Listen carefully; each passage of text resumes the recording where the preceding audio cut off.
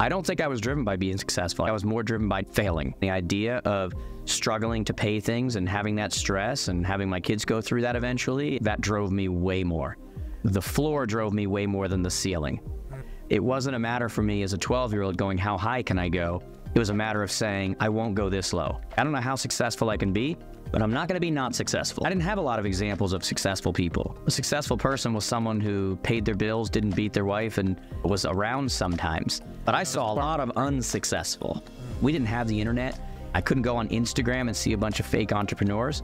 What I did have was a lot of examples around me of, I think there's more than that. I don't know what it is yet, but I feel like there's more than that.